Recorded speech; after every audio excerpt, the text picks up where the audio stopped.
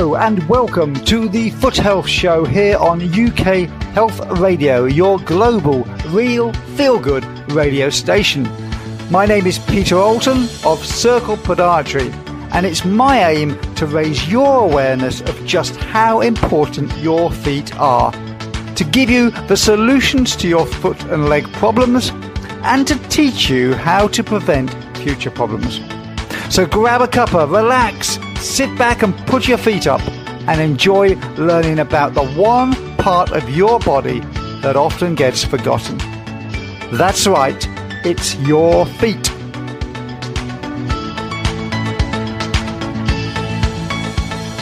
Hello and welcome back to the Foot Health Show, the show which aims to help you to be able to live with healthy feet for the rest of your life. I hope you have had a fantastic week. I hope you've been able to use your feet for lots of things. And I want you just to reflect, actually, before we go into the show today, just want you to reflect on what you have been using your feet for over the past week. Maybe some of you have walked a lot. Maybe some of you will be thinking, you know what, I haven't used them for much. But maybe you've danced on them. Maybe you've driven a car with them or pedaled a bicycle with them. Maybe you've been for a run, maybe a longer run than you normally do. There's a whole host of things that we take our feet for granted for every single day. And every single step, actually, it is quite a miracle the way the feet work, because they are so complex and yet they're able to provide us with the means to propel ourselves forward. They're able to provide us with shock absorption. They're able to adapt to uneven ground if we were to step on it. They are really tremendous, as Leonardo da Vinci says, tremendous works of art and masterpieces of engineering, or words to that effect. And today, I was really struggling with, well, what am I going to do on the show today? One of the interviews that I had hoped to do actually fell through, and I've been thinking, well, what can I talk to them about this week? Shall I pick a particular condition? Shall I pick maybe an ingrown nail, or a verruca, or a corn, or a simple callus? What shall I talk about to them this week? And I thought, you know what? Often we do pick a particular condition which is relevant to some of you. But I thought, you know what? One of the things that comes up frequently in my practice is patients come in, and they go out saying, I never knew that much about my feet. Wow. I'm going to take them seriously from now on. Because like probably many of you listening, a lot of patients who come to see us have never had their feet checked before. And I'm not talking about little kids coming who haven't had their feet checked before, although obviously that is the case sometimes, but adults, grown adults who've never thought to get their feet checked out. And pensioners who've never thought to get their feet checked out. You see, it's quite amazing that we do take our feet for granted quite as much as we do.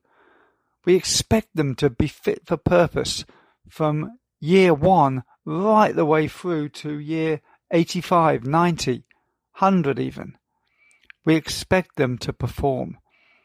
And I think one of the things that we take for granted is just how complex they are. We have a mindset. There's the old Cockney saying of the plates of meat is what the feet are referred to in Cockney slang. And that is the mindset that many of us have, I think, is that they are just plates of meat. They're just there, part of my leg, on the end of my leg, and they do their job. But it's much, much, much more involved than that. And what I want to do today is I want us to actually just get an idea of how complex they are. And I don't know how this is going to work, because normally I do this in person in a clinic, or sometimes I do it in a workshop or in a talk. When I've got the visual side of things.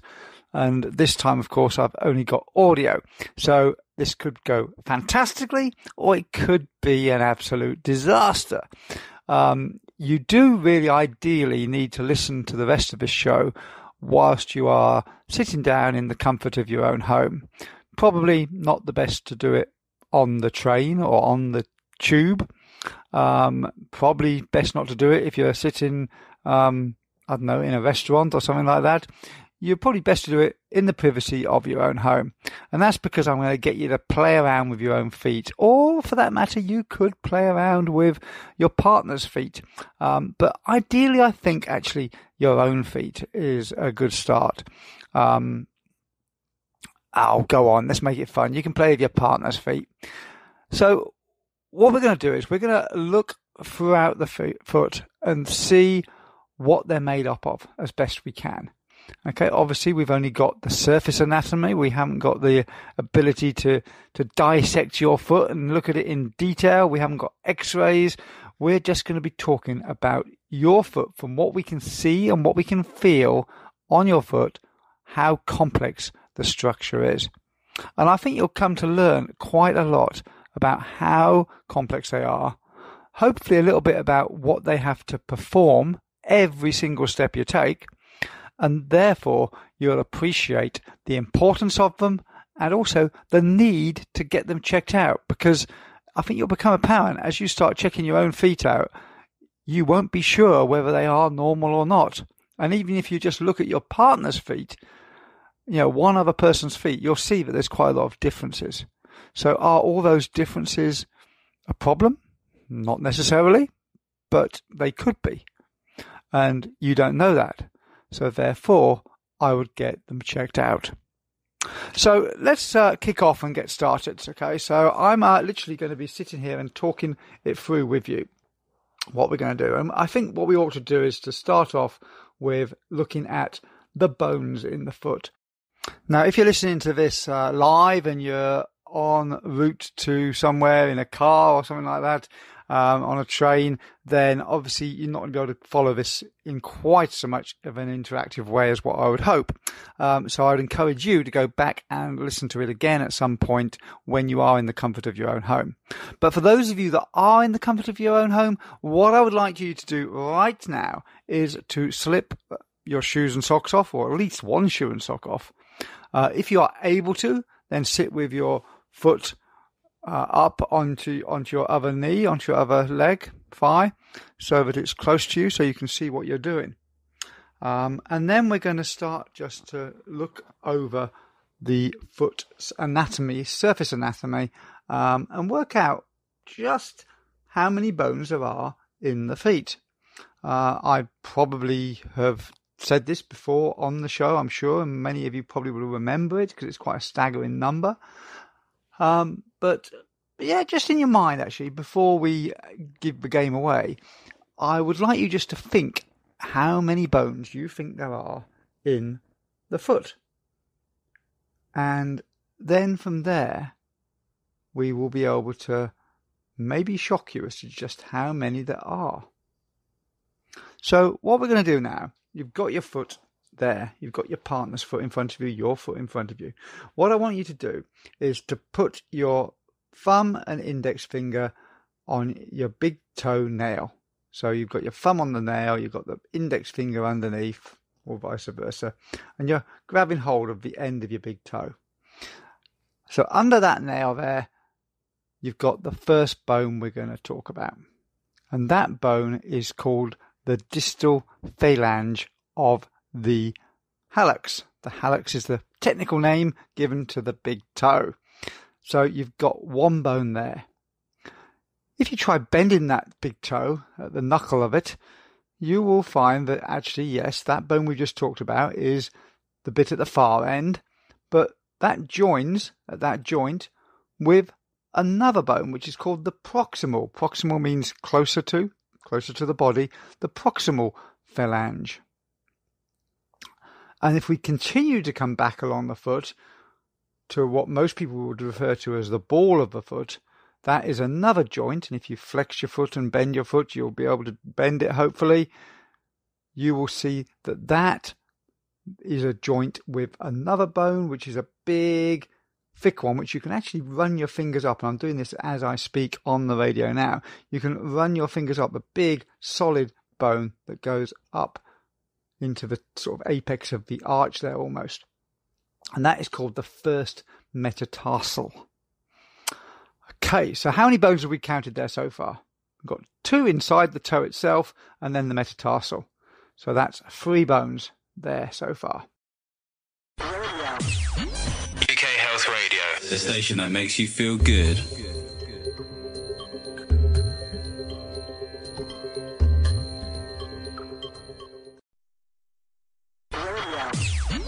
UK Health Radio, the station that makes you feel good.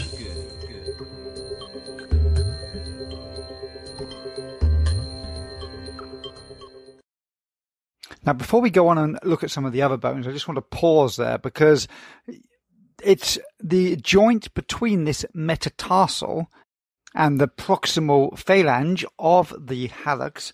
It's that joint which often becomes a bunion, and you're probably feeling that joint right now. And if you feel that there's a bit of a bump on the inside edge of it, or maybe you feel that there's a bump on the top of it, maybe the big toe is drifting towards the other toes and it's creating quite an angle, then that is the beginnings of a bunion joint. And there's various types of complaint and problem which can lead to that. Some people believe it's just footwear related. Personally, my view is that it's often footwear related, but largely it is hereditary, genetic, in so much as the foot structure you inherit can lead to more unusual forces going through the foot, and therefore the joints changing and the actual alignment of the toe joints changing. So bunions can be of various degrees of seriousness.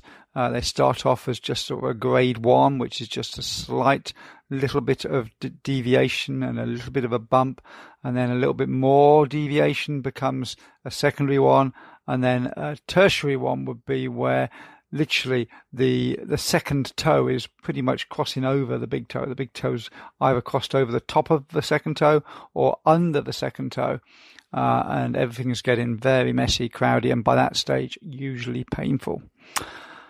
Bunions is a whole topic in itself, and we will come back to that at some point on the show. Bunions, what they are, what we can do about them, what we can't do about them, and importance of actually managing them so that they don't deteriorate, either the deformity deteriorating or lesions coming on them because of abnormal pressure because of the position that they're in. So that was the hallux and its metatarsal, 3 bones in total. We've got a lot more bones to go through, so let's get moving on. The next toe we're going to look at, if you like, is the second toe. The second toe is the one next door to the hallux. And if you grab hold of that one by the toenail at the end there and just squeeze that and bend it a little bit, you'll feel it bending just behind where the nail is there. You've got that joint there. And the bone that you're holding is again the distal phalange, this time of the second toe, and that makes a joint with the intermediate phalange this time, okay, because on the second toe we've got an extra bone but we hadn't got on the hallux. We've got the intermediate phalange, and then behind that makes a joint with the proximal phalange. So 3 bones in the second toe: the distal, the intermediate, and proximal phalange. And that's the same for the third toe, the fourth toe, and even the fifth toe, although those bones are getting pretty small by the time we get to the little tiny fifth toe. But there are 3 bones in each toe. And each of those toes articulates, has a joint with a metatarsal of its own. So each toe has its own metatarsal. And the metatarsal comes back up the foot to sort of the top of the instep of the foot. And therefore, so far what we've got there is the 4 toes with the 3 bones in each. That's 12 bones by my reckoning. And then we've got the 4 metatarsals as well. So that's 16 bones plus the 3 for the hallux and its metatarsal. So that's 19 bones we've got so far just from the forefoot. And you can imagine, but that forefoot with all those bones, when you're pushing off, when you're towing off, there's a lot of force going through there. So those bones have got to be really, really in the right position and held properly. And one of the deformities that we find a lot of, we've talked about bunions earlier, the next deformity, and it can often go hand in hand with the bunion formation, is what we call a hammer toe. Now, any of those toes, the second, the third, and the fourth particularly, any of those can hammer. And what we mean by a hammer toe is that if you actually grab hold of yours again, provided your toe isn't too arthritic and firm, if you just try and bend it, you'll find that usually when you try and do that, the knuckle on the joint between the proximal phalange and the intermediate phalange, that knuckle will actually bend up. And that's what tends to happen. You get a bigger angle between the metatarsal and the proximal phalange, and then the toe turns back down again. So you get this little bump where that joint is high, and that creates problems with so many people because it's not accommodated for in their footwear. And you get this joint which initially just looks a bit bent, but you can still straighten it, and then eventually it becomes more arthritic and it becomes rigid. So you can imagine a rigid toe bent over, so you've got this peak, this big high bit, that will be hitting shoes. The toe can't stretch out. You're in for problems there.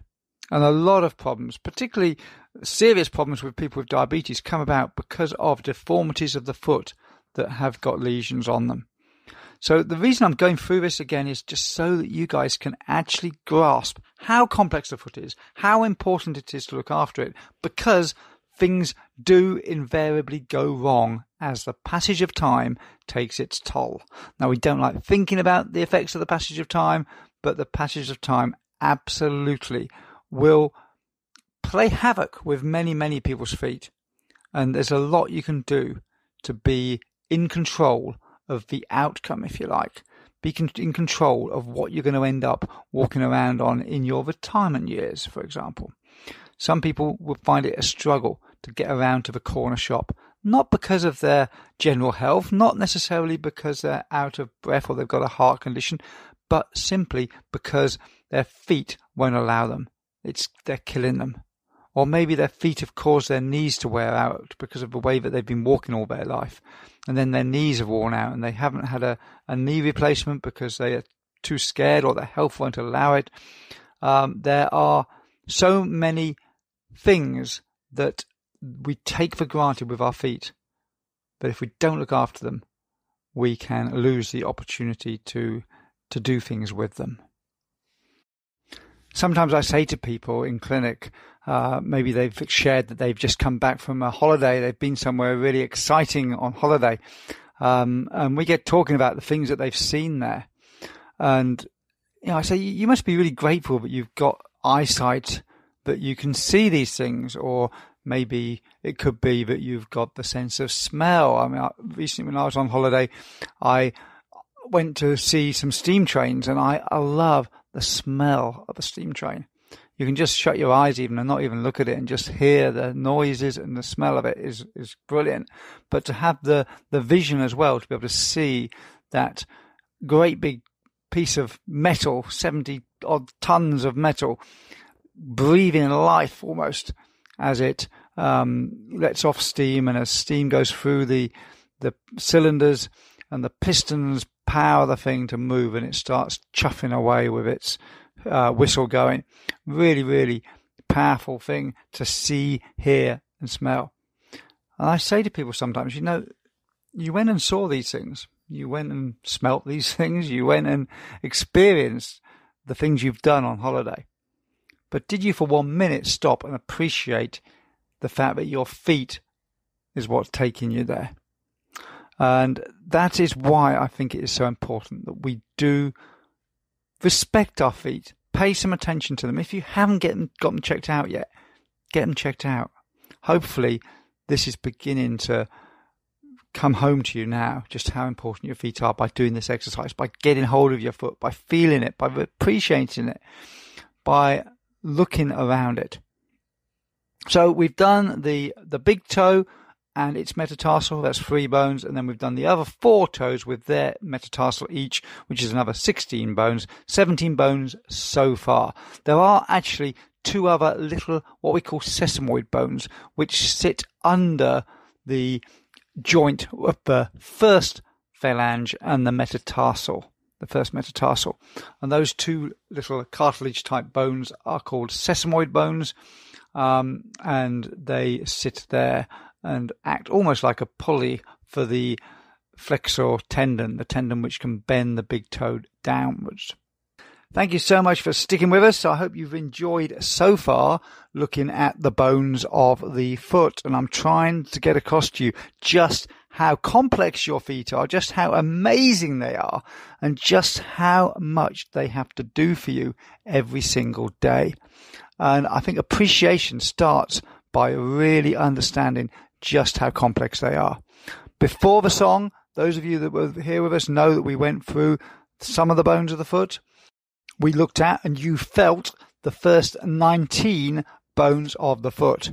We're now going to work our way backwards into the midfoot and look at what bones are there. And for ease, I will start with, and remember you're supposed to have your foot up so you can actually feel it, or your partners, you can feel theirs. What we're going to start with is we're going to start with your finger touching the outside edge of your little toe, and you're going to bring that finger back. So if it starts at the very end where the nail is, you've got that distal phalange that we talked about. You bring it back past the first joint into the intermediate phalange, past that joint into the proximal phalange, past the next joint into the metatarsal, the 5th metatarsal that's called, because we're looking at the 5th toe, into that 5th metatarsal. And then I want you to draw your finger along the side of your foot, and eventually you'll feel a bump on the outside edge of your foot. Now, some people come in thinking that's abnormal. It's actually normal. It is prominence on the outer edge of the base of the 5th metatarsal. Now, if you bring your finger back just slightly behind that prominence and up a little bit, and you'll be overlying a bone called the cuboid. And that cuboid bone sits behind that 5th metatarsal and partially across the 4th metatarsal base as well.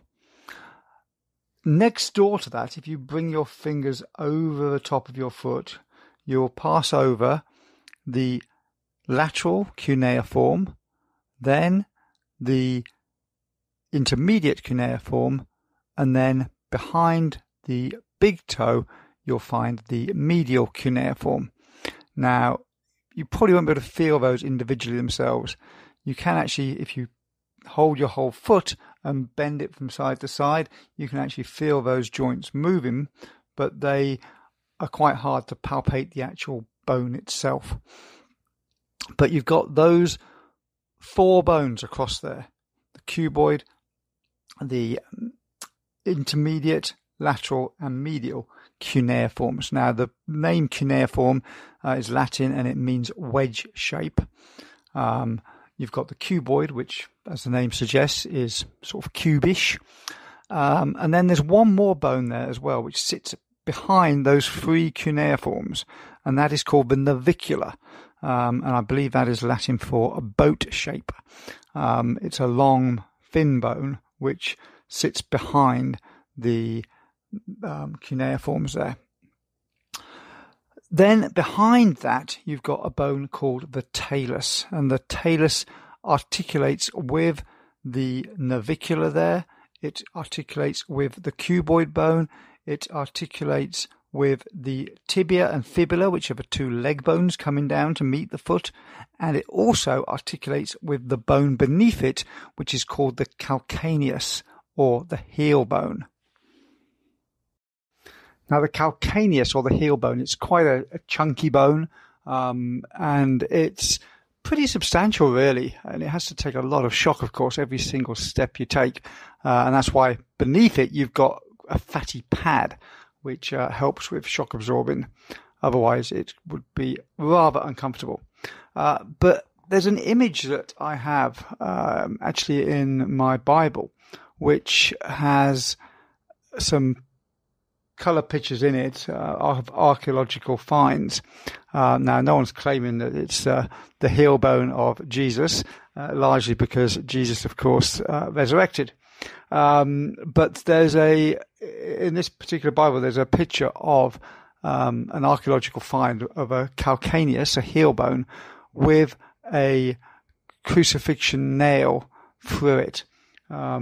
Incredibly jagged, horrible looking nail through this heel bone. And that just gives you an idea of just how substantial it is, that you could have a nail, a thick nail. I mean, I don't know how thick it is, but it looks like it must be at least a centimetre, half an inch in diameter, this nail. And it was not a nice, shiny, polished nail like you'd have nowadays. It's a rusty old manky thing, which would have been even rougher to push through. The point I'm making is that the bone is substantial. To be able to have a nail like that go through it, not shatter it, but go through it and be able to hold the person's weight, is pretty substantial bone. And it really doesn't bear thinking about the pain that people who were crucified had to go through. It certainly was a horrible death. UK Health Radio, the station that makes you feel good.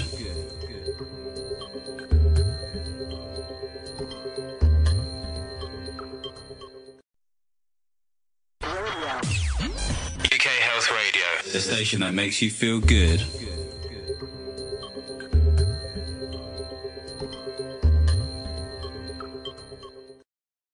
Anyway, moving on from that, the bone I mentioned before the calcaneus was the talus.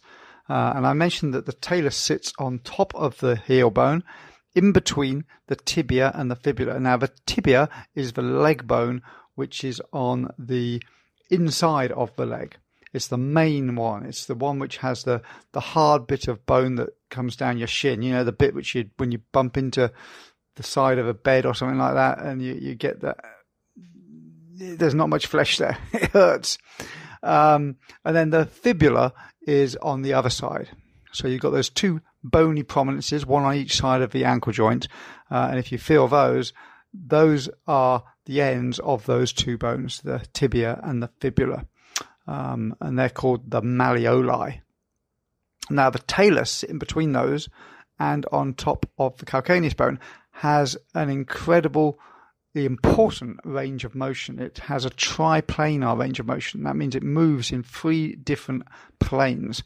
And what that means is that the foot can adapt brilliantly when it hits the ground. Because, let's face it, we aren't designed to walk around on concrete floors all the time. We're not designed to walk around in shoes all the time. We're designed to be running around forests and fields. Our foot will hit all sorts of uneven objects, and it has to be able to withstand that, adapt to it. Otherwise, it would be more likely to cause an injury and more likely to cause a injury higher up the body. So that joint in itself is amazing. And the combination of all the joints. And I just want you right now just to have your foot there in front of you and just watch it as it moves. Just spend a minute. Just try, first of all, putting the ankle joint downwards so the toes are pointing downwards. And then bring the ankle joint up so the toes are pointing upwards, and look at that range of motion. And then try rotating your foot to the left and to the right, inside and outside. And there is an amazing amount of movement and different directions that the foot is able to do, considering it has these bones. Now, I don't know if any of you have been counting how many bones we've got up to now. I'm not counting the 2 leg bones, because the 2 leg bones aren't officially part of the foot as such, even though they join the foot to the leg. But if you count the ones that we've done so far, we had the 3 in the hallux, we had the 16 in the other toes. That made 19, if you remember. Then we had the 3 cuneiforms. That brings us up to 22. Then the cuboid and the navicular, bringing us up to 24. And then finally that talus and the calcaneus, bringing us up to a total of 26 bones in each foot. Wow. So if you add those 2 together, because you've got 2 feet, most of us, 26 and 26, that's 52. That is a quarter of the bones that are in your body are found in your 2 feet. Okay, so now's the time for you to wake up and start taking your feet seriously. They're complex. We just looked at the bones. That's all we've looked at. We haven't even started talking about arteries, tendons, ligaments, nerves, veins, all the other things that are going on within the foot. We're just talking about the bones here. So 26 bones, which need to be articulated in the correct way, the correct angle, and need to be able to behave with the right range of motion and be able to do what they're required to do as your foot hits the ground with incredible force when you're walking and even more force when you're running or jumping. So Leonardo da Vinci was absolutely right. The foot is a masterpiece of engineering. It really is. And I hope that this exercise has helped you. It's helped you to be able to realize that you need to look after it. The more complex the car that you have, the more you need someone to look after it, to service it, to MOT it. And that's true, actually. MOTs, you don't get that done on new cars for the first 3 years because they don't need it. But just as with your feet, as you get older, as they have more miles on them, you actually should be thinking, I need to get these checked out a little bit more often. And really, a yearly annual check would be good. As I said, we're not looking at the arteries and things today, but one of the things that we do in our annual check is to listen to the arteries as they come into the foot.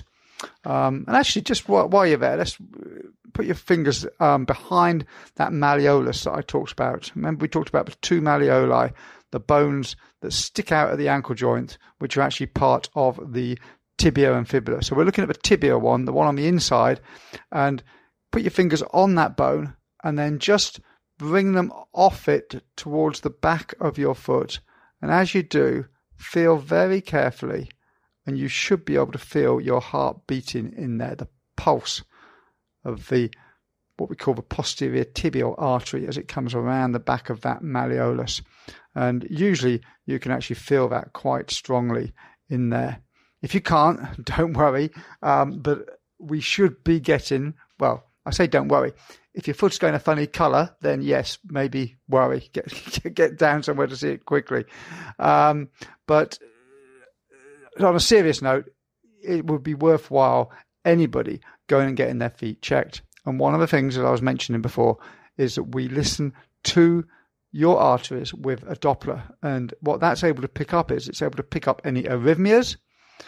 So that's an unevenness of the beating of your heart, which will be picked up with the arterial pulsing. But it also shows us whether the arteries are elastic or not, because the pulsatile flow of the blood through the arteries will be affected if they aren't they elastic. And you know why they don't stay elastic? It's because they become hardened with damage over time. So high blood pressure can damage it. Smoking can damage it. Cholesterol can damage it. There's various different conditions which can also damage the arteries. And what we want is we want the arteries to be nice and elastic. And if that's the case, you get this triphasic flow through the arteries. You get the sound, because we listen to it, it goes... What we don't want is it to be going...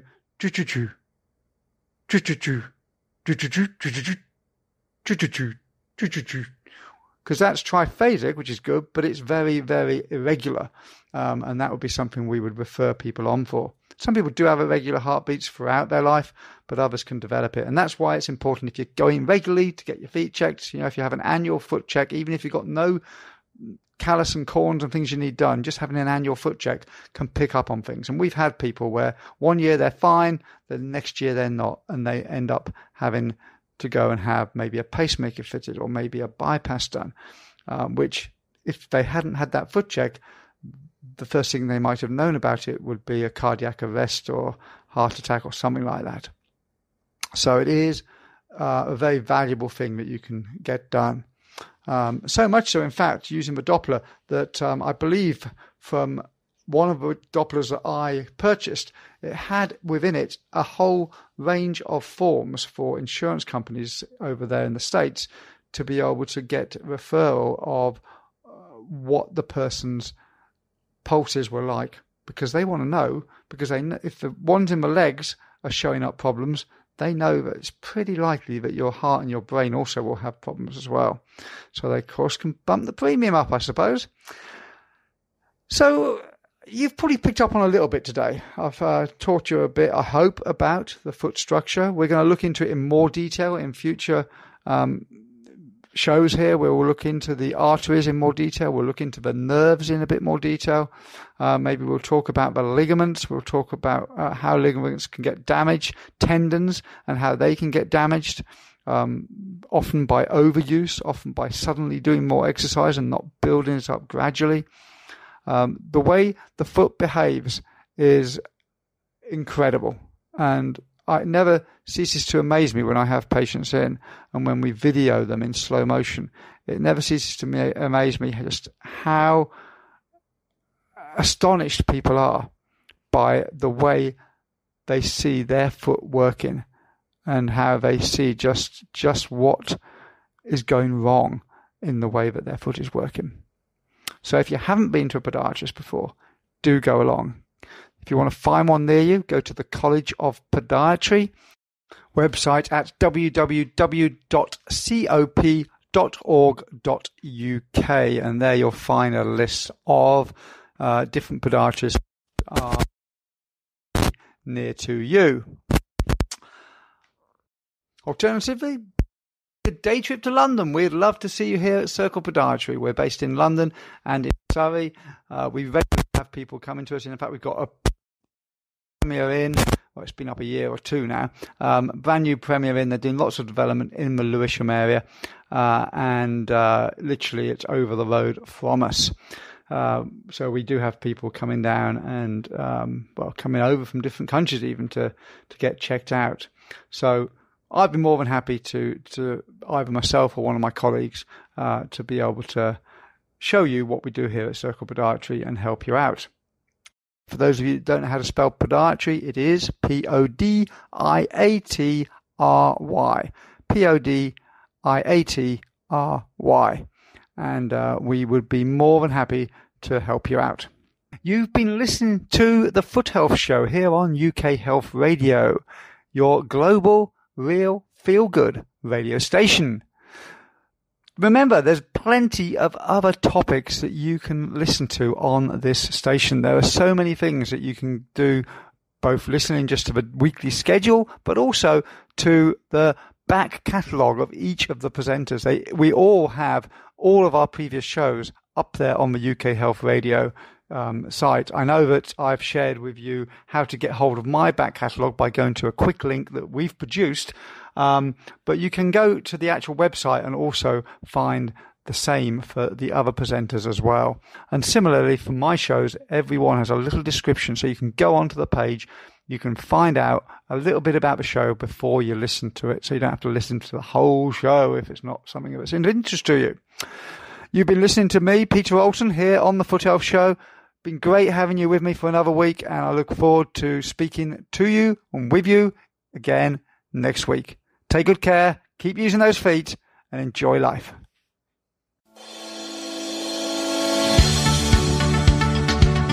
Well, that's all we've got time for this week, folks. Thank you so much for joining me here on The Foot Health Show on UK Health Radio, your global, real, feel-good radio station.